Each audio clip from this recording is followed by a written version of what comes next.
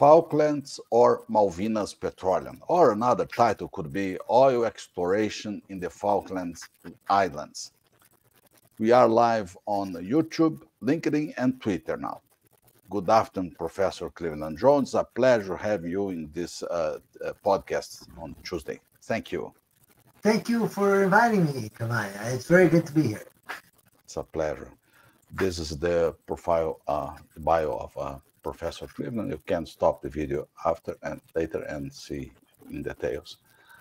Professor Cleveland, recent news says that oil has been discovered in the Falklands Islands, and obviously this produced several types of reactions from both sides. For companies, opportunities for important gains, of course, and among the countries involved in this dispute, some uncomfortable reactions. So let's start, please, with the geological attractiveness for hydrocarbons in the region. Can you explain a little bit how does it work in the region?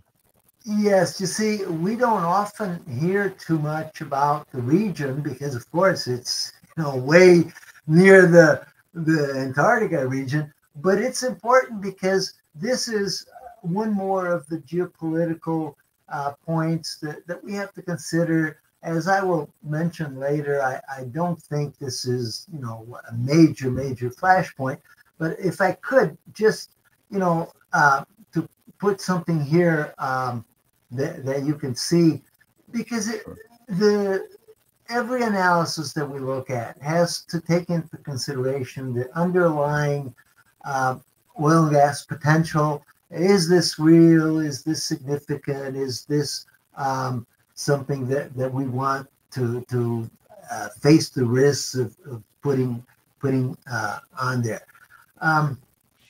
This is an assessment that I've mentioned before to you in other occasions. The USGS has done a world assessment of oil and gas basins. They call them assessment units in provinces. And they did this, for example, for South America region, and of course all the basins that you know. And down there, way in the south, is the region in question, the Malvinas and the Falklands, and their assessment is a mean assessment of 5 billion barrels of eventually, this is over the next 50 years or whatever, recoverable resources plus some gas. So it's significant. We're talking, multi-billion barrel accumulations that could eventually be produced.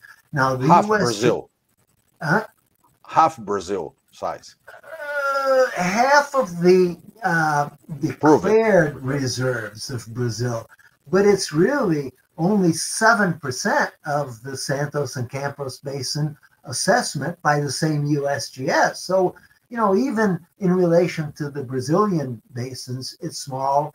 In relation to, for example, the total South American assessment, less than 4%.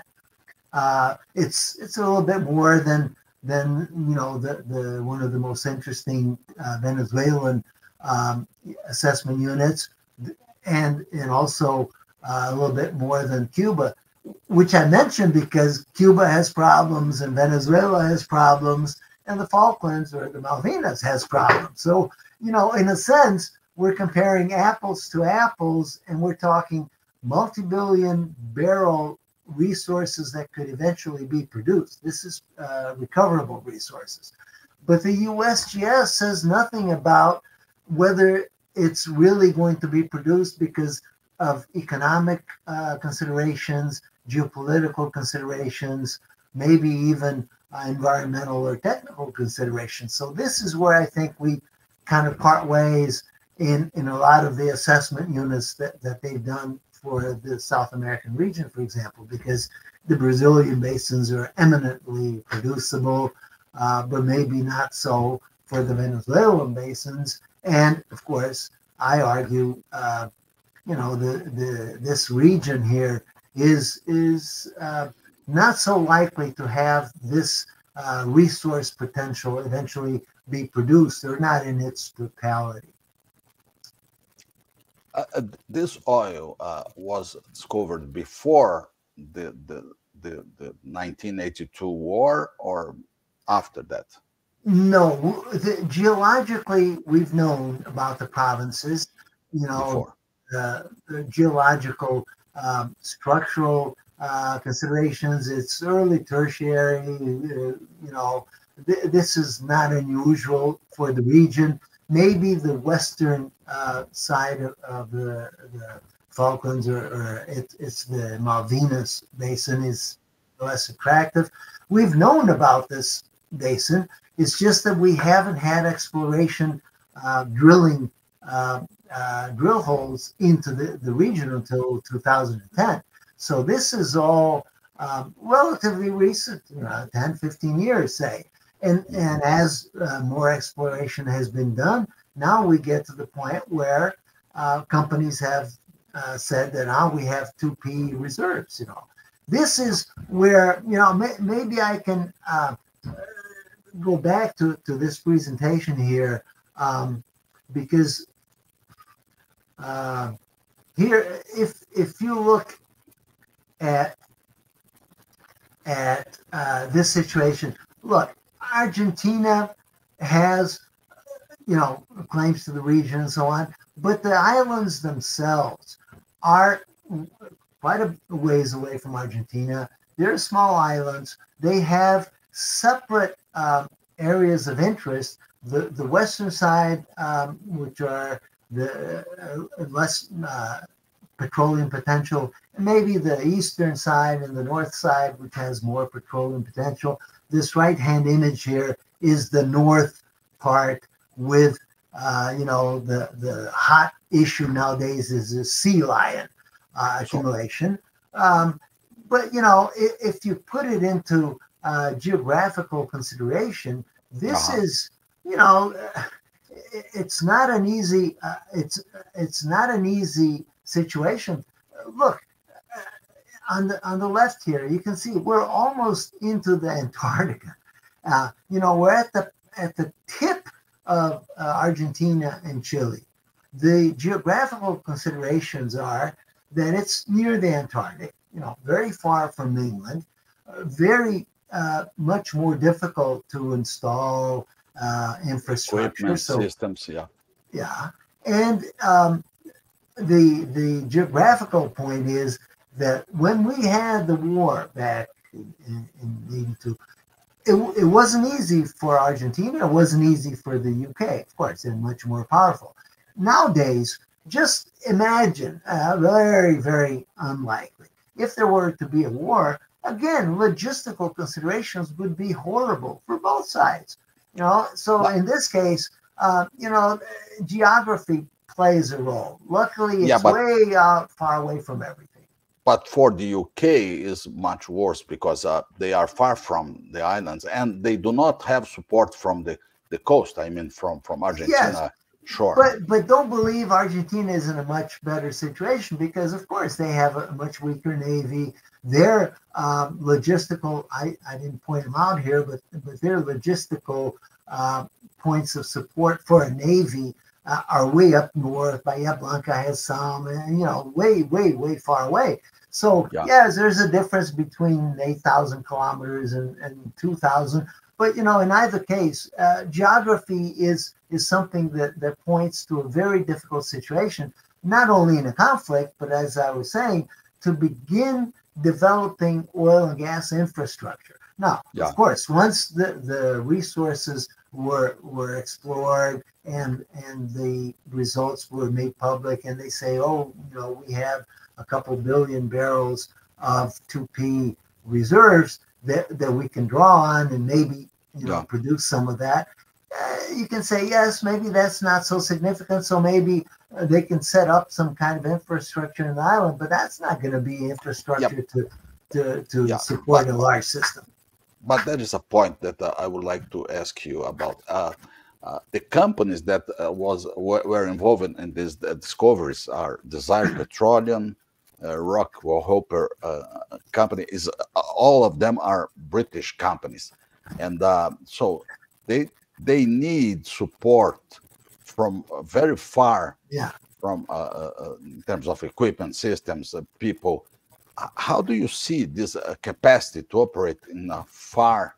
Uh, But Cavagna, yeah, whether they're UK companies because they're the ones left, you don't see any major oil and gas companies there yeah, that's right. anymore. Maybe way back when they nabbed a little bit. They said, "Oh, let's see what this is about." They saw that it was a couple billion barrels, but in that situation, if it was 40 billion barrels, maybe it would be worthwhile the big companies to come in. But it's not that size. And nowadays, as I've said many times, we have to concentrate exploration budgets from the major oil companies in safe areas, prolific areas, areas that will produce for a long time and have very favorable characteristics. This is not one of them. So Yeah, what's left is, the companies that are left with these areas, and basically nowadays is Rockhopper and Navitas. They're minor companies, and they have what they feel is a good prospect. As a matter of fact, I might even mention this in relation to operations. They estimate something like 2 point something billion dollars in capital capex. expensive For capex. small companies, that's a lot, Yeah, a lot especially of money. because they'd have to raise that in international markets that are going to put a Yeah, premium on, interest in the conflict area. yeah, It's not going to be easy. yeah. They also estimate operational expenses at $20 a barrel. Give me a break. They're being very Yeah, optimistic.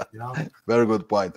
Before we go to geopolitical considerations, oil geopolitics, let me ask you about geological characteristics of these reservoirs. I mean, it's similar to what in Brazil, for instance? No, I wouldn't say it's not like a pre-salt region. It may be closer to the post-salt, to the Also, original Campos Basin okay. fields that were, Traditional basin campus. yeah. And what we might have is maybe even turbidites and sandstones that might provide reservoirs that would be more conventional and so on. But what matters is the potential, the volumetric potential. And Yes. the USGS assessment, it was done way back in 2012 and so on, but their assessments are great. And since then, of course, you drill holes, and what you can do is not necessarily improve on the overall assessment, but you can prove that the assessment was right. So what they've done is said, yes, there we have an Yeah. accumulation that we could exploit. And of course, they will need an FPSO, not a large one, 80, 100,000 Yeah. barrels a day. So it's a smaller Pro- FPSO, pro- but still, it's a challenge. yeah. Professor Cleveland, how the USGS makes this assessment? With seismic, own seismic, they hired seismic from other companies. How do they? Well, yes, there was 2D seismic and so on, from which you can get an idea of the underlying geological features all the way back from the separation of Africa and South America. So it's not unusual to have this rise, this horse. And in that situation, you would expect to have areas as they're separating that would be prone for accumulation of sediments that already have source rock below that could create a petroleum system. And so the USGS says, oh, we believe it could vary. Indeed, their assessment is something like 1 to 12 billion barrels. It's saying we don't know, but, maybe 5 billion barrels is a good Okay. estimate. So it's very uncertain. What these guys have done eventually with exploration, it says, yes, there is. It's more than one, and it may not be 12. And who knows how much of that we can even take out Yeah. from the underground. But, the geological framework was understood, and they knew that if Yeah. oil was going to be found, it was going to be found mostly on the eastern and northern sides, and that's where they came up with the discovery. So it's not surprises. It's good news for them, and it's not that surprising. But it's also not that enthusiastic, because even the majors knew that, and they said, they have to balance the pros and the cons. And if they say, well, in this area, we would have to find, recoverable volumes that are easily produced and quickly because we want to get out of there before things go bad. And that's not the case. Okay. Going to, please, to the geopolitical considerations and oil geopolitics too. Let me ask you, which countries or what countries could be interested on this situation more than England, UK, and the UK and Argentina? So well, United States and other countries could be everybody's going to be solution? Interested if things get hot. That's understandable. But it's eminently UK and Argentina. But remember, the islands that the United Kingdom claims is not just the Falklands or the Malvinas. It's down below. They have it's called the Orkneys and the Shetlands and the Sandwich Islands, and those islands are important because they give territorial claim to the Antarctic, and so that cone that I showed in the picture here, I don't know if we go back. Yes. This cone on the left-hand side, this is claimed by the UK based on these islands, not necessarily the Malvinas, but the Shetlands and all of these provide the basis for the UK to claim. And this is an important claim. This is a gigantic area. It's much more than the island. Oh yes, but the problem there is that claim entails Argentina and Chile's claim. So now it's not just Argentina and it's not just Malvinas or Falklands. It's the Antarctic, and that cone is gigantic. Okay, you can say, so what? Penguins there, ice shelf, that kind of stuff. But geopolitics wants territory, and that is a point that could eventually become a hot point as well. So in geopolitical considerations, ever since the war, things ended, and there's been a tense diplomacy.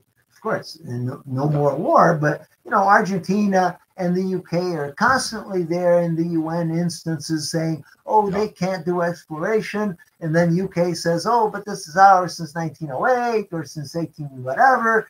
These things haven't ended. These efforts, diplomatic efforts, are there. So the geopolitics is an ongoing, I wouldn't say a conflict, but it's a tense situation of efforts.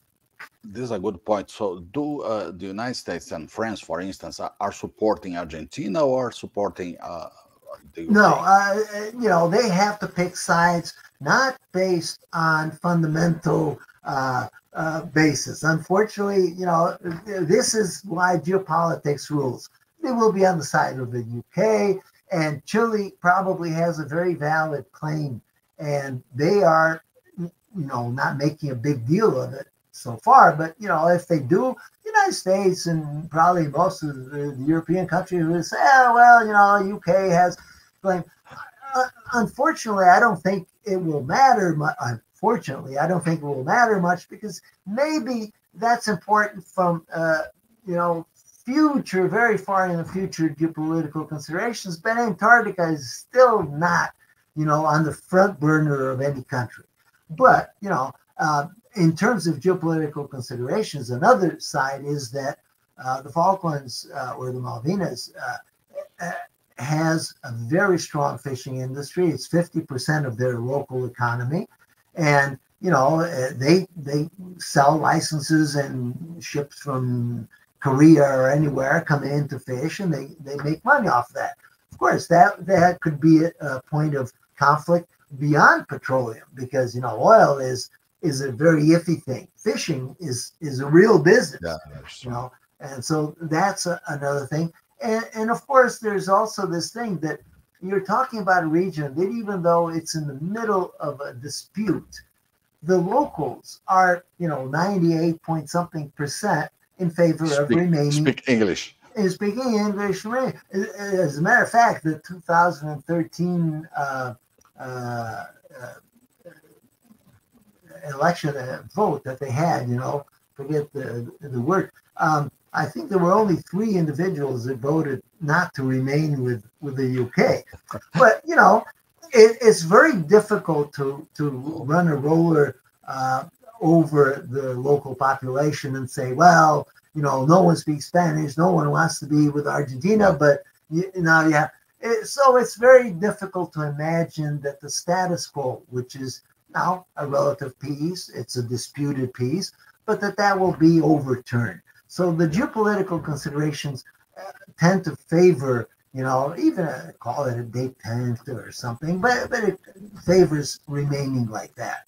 And these other considerations, Antarctica and so on, maybe later some discussion with Chile and UK, and it's possible there that a different type of negotiation might be arrived at, joint exploration of Antarctica. That's something else. Yeah. Let's talk a little bit about operational and environmental issues. Is it something that people must take care, or it's easy, like Brazil coast is easy? There's pros and cons. It's not a very deep water region. We're talking 500, under 1,000 meters nowadays. That's easy as pie, because we're exploring 2,000 or 3,000 meter water depth in the Campos and Santos basins and many other places in the world. And this is not necessarily a very deep water environment, but it is a very rough sea environment. You know that in the North Sea, England and all the countries that operate there have to have facilities that are very resistant to high seas and winds and waves and this and that.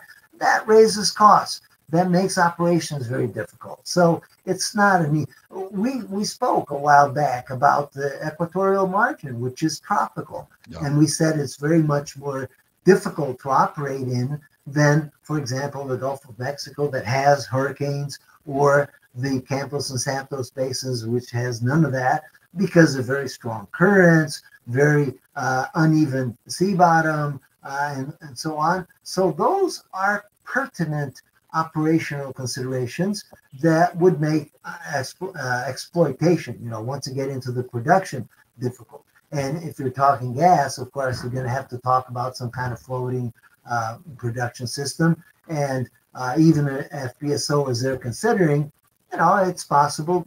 But then, unless you have high scale, if you're talking 80, 100,000 barrels a day, it's a minimal scale to be economical. It's not an attractive enough scale to go to an entirely new province.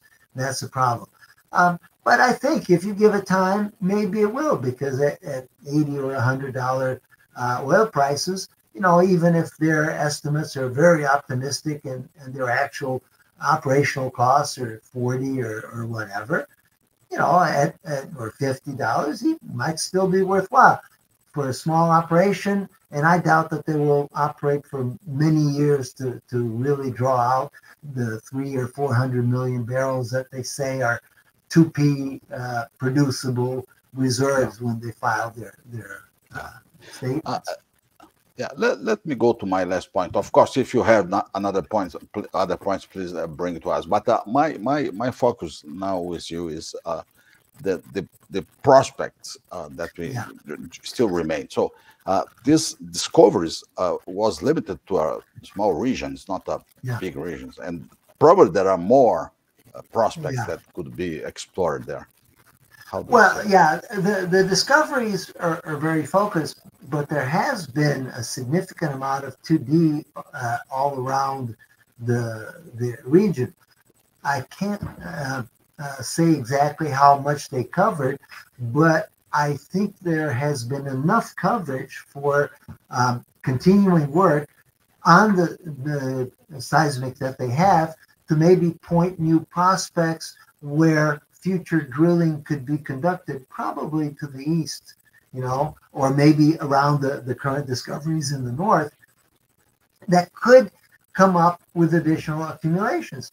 Because I stand very much behind the USGS estimate. If they say, there's potentially 5 billion barrels there, I would suggest that it's entirely possible that with more exploration work, we could identify that level of reserves. Of course, that still doesn't convince me that you would have producible reserves. It's technically producible, but because of all we've spoken about, I think that actual production will be very difficult, will take very long. Yeah. It might even take so long that a lot of that production just won't be discovered. But yes, to the north and to the east, we might have more 2P accumulations. More potential. Why majors are not exploring there? I mean, because in Guyana, for instance, the double of this volume, this is 5 billion Yeah. barrels, and Guyana is 10 or 12. Yeah, And and with all the majors are potential to there. go, All but majors are remember, there. no, but Guyana has a potential to go up to 30s and more. So we're talking a whole different ballgame there. And indeed, I think that's the point that I wanted to make in terms of going forward. There's a difference between conflicts and conflicts. The conflict that supposedly is ongoing between Venezuela and Guyana and so on is really very far-fetched, very unlikely that Venezuela will be able to do anything, Wait. much less try.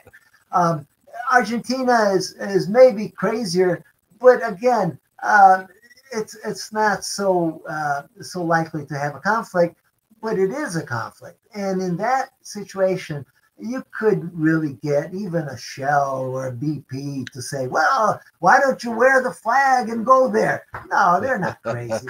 Exxon, America, they say the same thing. We have so many things to do in Africa, even in Brazil, in Southeast Asia. There's not. It's very important to consider that there's no lack of prospects in the world, especially when you're talking about relatively small prospects, under 5 billion barrels. There's no lack of prospects in the world.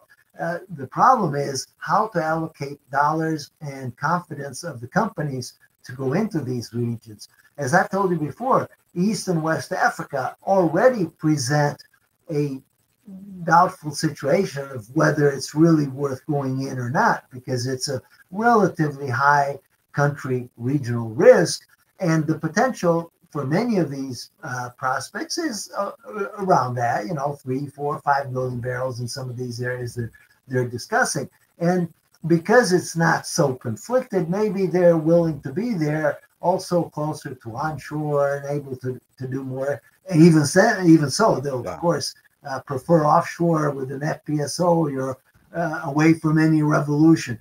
But, it's very hard sell. If any explorationist goes up to a major company and the director of exploration and says, oh, we think we should put $3 billion into this, they're going to say, that's the exit door, please. Let me go to my last question, please. In terms of Argentina strategies, what do you believe that should Argentina do in this case? Be quiet, stay quiet? Yes, they should stay quiet because their real potential is not there. Their real potential is the areas offshore close to their mainland.